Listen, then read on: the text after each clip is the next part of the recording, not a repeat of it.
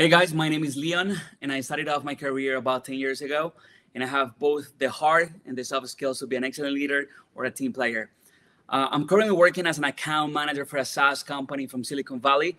and my job is to make sure we align the KPIs to deliver the value at an executive level. Prior to that, I was working for One Desk as a sales director, and I was in charge of creating the sales strategy and sales plan and training the sales team. Prior to that, I was a sales manager for Vive Health, and I was in charge of interviewing, hiring,